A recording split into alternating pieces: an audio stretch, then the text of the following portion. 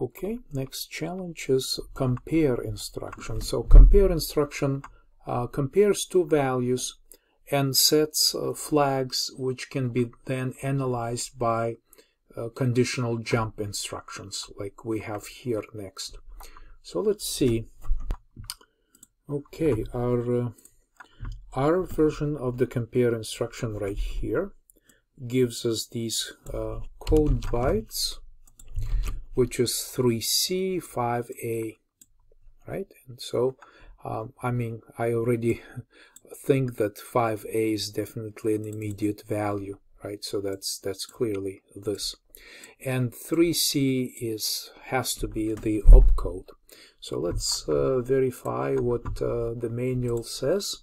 Let's jump to the index and locate compare two operands instruction, this, and 3C, the format of the instruction is 3CIB, like this, and perhaps I can copy copy the entire line, right? Copy the entire line from here and paste it in. So this has to be this. Opcode is 3CIB, and this is compare immediate, right? Immediate value of 1 byte size with register AL. So register AL often used for comparisons. That's why the instruction is optimized for register AL to just use 1 byte opcode for this apparently very popular instruction among other instructions that are available in x86. And of course it just indicates that the following byte is an immediate value. So I'll let you finish the rest of this section. So let's follow with jump less or equal. So jump less of equal is another instruction that we have. In order to implement the loop, we make a jump from here to the update label, and let's copy and paste this instruction and try to understand what is it doing. Okay, so as before, let's begin with instruction set reference, go back to the list and find documentation for jump if less or equal. So we need to say JCC here, jump if condition is met, right? So it's like a wildcard version of the instruction. So we have a long list of instructions, and it's so long that we actually deal with 2 pages of it because there are so many conditional comparisons here. So let's go to the first page and see we can find this opcode. This looks like opcode to me, 7E.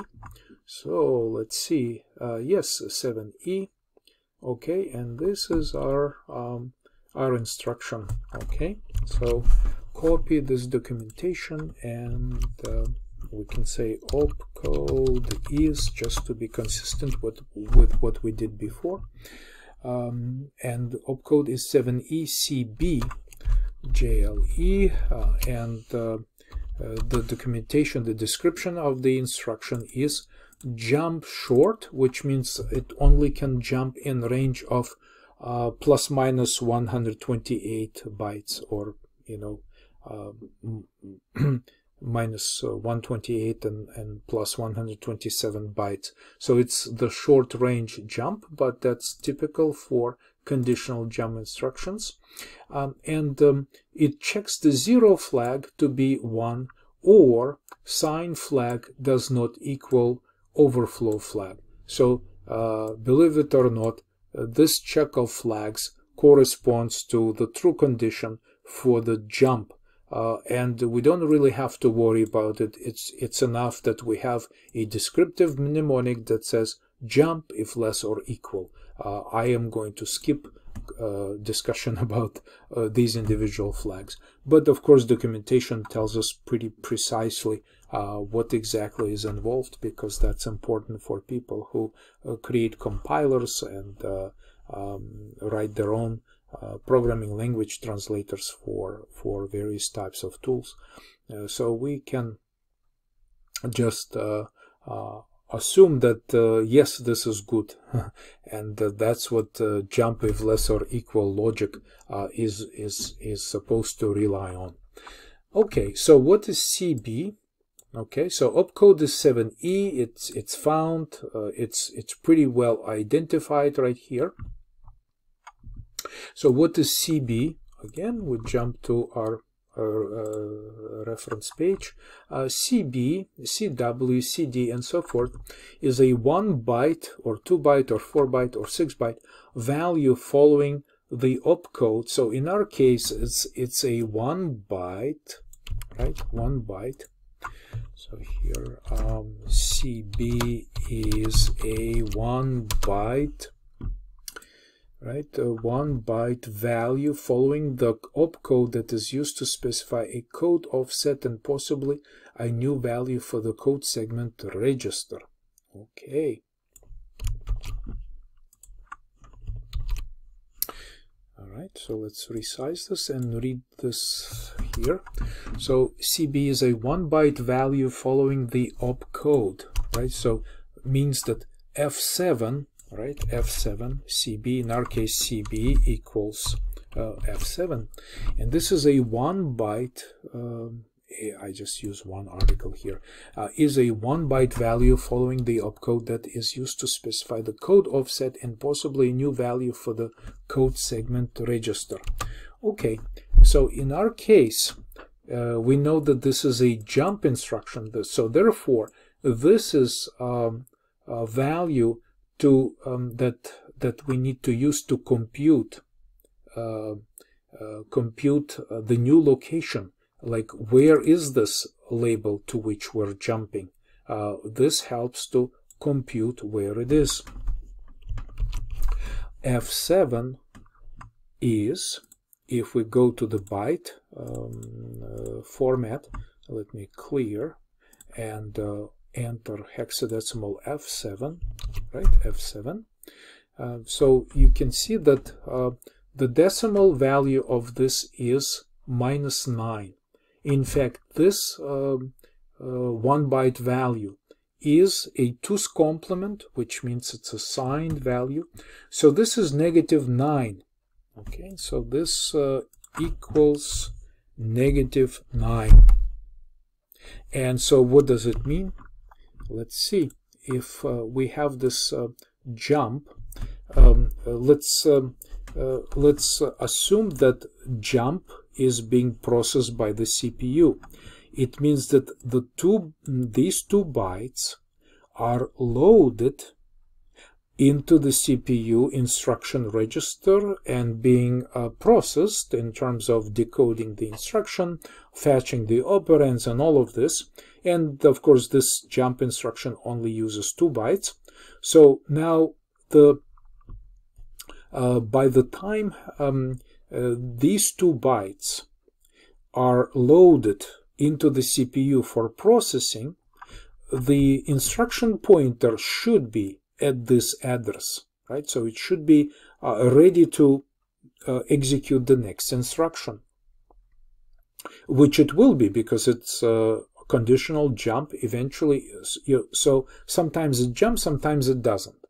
But if it does jump, if the flags indicates a good condition for such jump, it will go back 9 bytes. And so let's count: -1, -2, -3, -4, -5, -6, -7, -8, -9.